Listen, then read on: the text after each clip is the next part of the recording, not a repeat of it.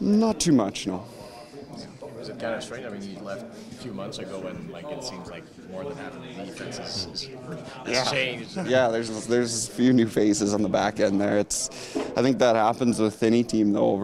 I mean, I look back, and even back when I was with Calgary, that was 5 seasons ago, I think, and I think there's only 2 guys left on that team that I played with there. So the turnaround on teams can be pretty drastic, and it doesn't matter what team it is. So. But yeah, it is. It's always funny to see how much it can change from year to year. What's it been like for you you always wanted that stability, you wanted that to go to a place and know that you have your role and your contract and everything. What's that sort of safety been like for you?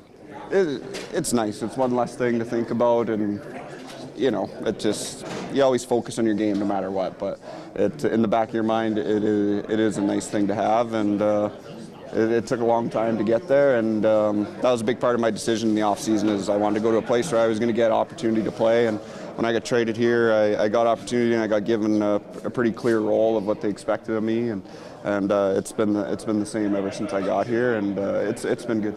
There was a lot of speculation on your possibility to come back in Montreal.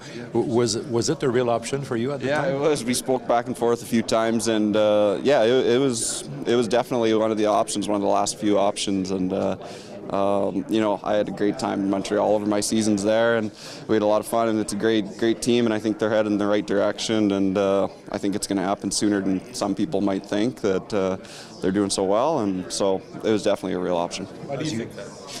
I just think I think the young core they got over there, they're guys who they're not waiting to develop anymore. They're ready to play and compete and show that they're top players, as they already have started to, and I think that just establishes that feeling that why not win now, Is that the new NHL where they're breaking in so many young players now, and they're living with their mistakes?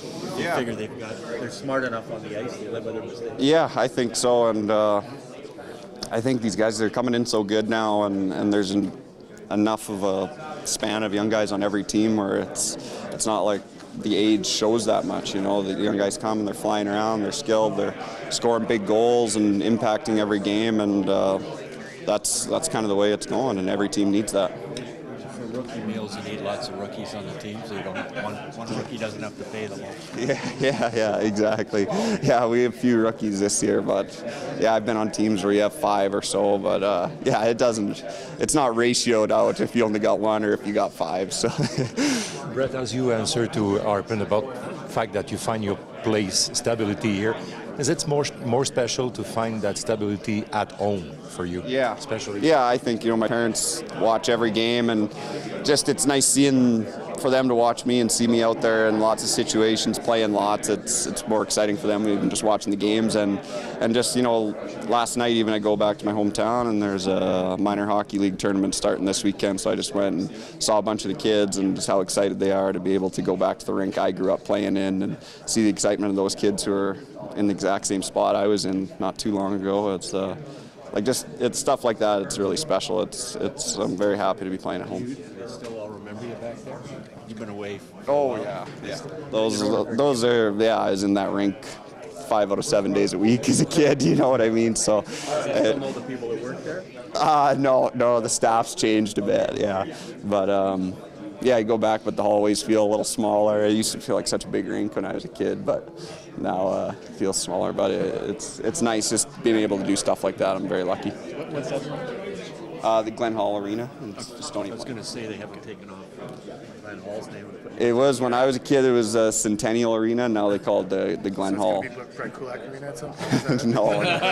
Satellite arena. No.